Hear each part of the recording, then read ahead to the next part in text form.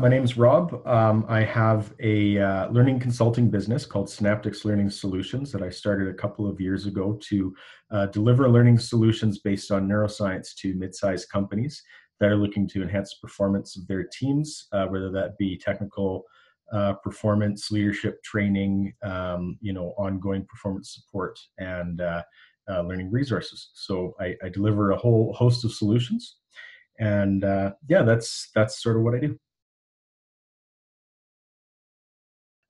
I was attending various sessions and went to a business link session with a number of different speakers.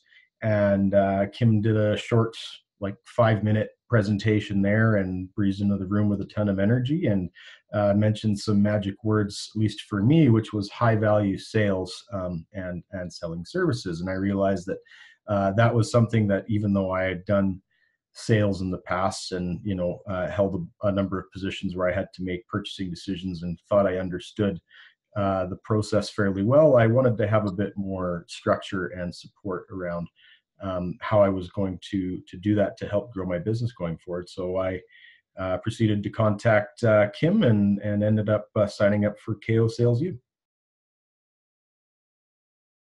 I did some research. I took a look at it. I read up on Kim, and what really sold me on it was the length of the course, the format of the course, and the fact that I was going to get some ongoing support as I went through the course and then afterwards as well. So I thought that that seemed like a pretty good package and a decent value for the price.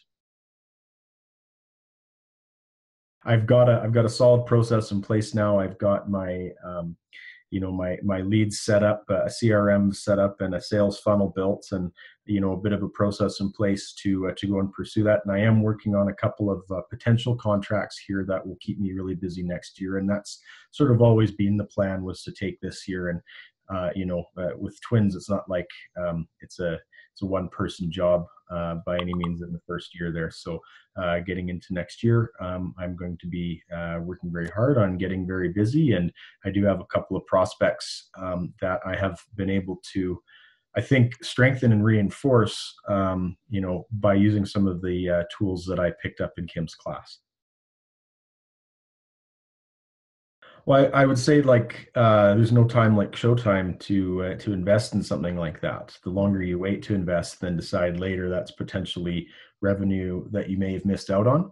Yeah. I would say that there isn't much of an advantage to trying to learning things the hard way in business. So if there's any shortcuts that you can take, any learning that you can do, and support that you can get from experts, it's always good to engage in that and then invest in that to help grow your business as much as you can and as early as you can.